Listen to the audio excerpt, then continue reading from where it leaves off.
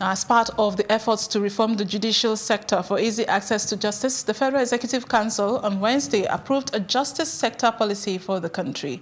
The Attorney General of the Federation and Minister of Justice Abubakar Malami disclosed this while briefing the State House correspondents after the weekly Federal Executive Council meeting presided by President Muhammadu Buhari at the Council Chamber Presidential Villa in Abuja.